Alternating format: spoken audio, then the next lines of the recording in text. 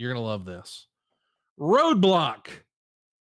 He comes that was out Dusty with this gimmick on his shoulders, like there's doing construction behind him.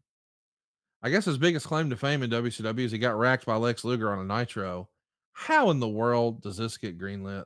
Just Dusty saying we need a big old No, cap. I don't know if that was Dusty now that I think about it. I don't know if that was Dusty.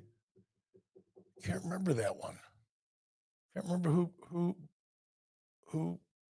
whose fingerprints are on that one. I'll take it since I can't remember by default. It would happen on Nitro. It's my fault or to my credit. Either way. Yeah. But yeah, that's what going back to the when we first opened up the show, it's like, oh, we still got to serve that preteen and still do some of the same stuff that worked in the late 80s, early 90s, because there's still people that love that type of character or like that type of character, but that was bad. The idea was kind of fun, but it didn't live long. It looked like a roadblock, though. He was to ratings. Next up, we got the Mauler.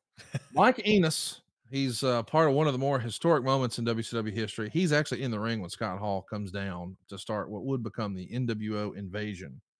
But the Mauler, we're just throwing shit together here, are we not? Yeah, we were trying to find something for Mike. Mike was a pretty solid worker. He was never going to be a main eventer or even a semi-main eventer, but not everybody is. And you still need to fill 2 hours, sometimes 3. So you're not going to have, not everybody on your show is going to be, a potential main eventer sometime in the next 6 months or a year.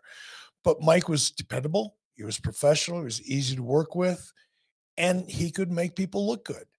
He was one of those guys you needed in the middle of your show to kind of help build the momentum in your show and help create some anticipation. Good guy. Good guy. We used to love working with him in AWA. He was horrible on the mic. Absolutely horrible on the mic. But he was fun to work with.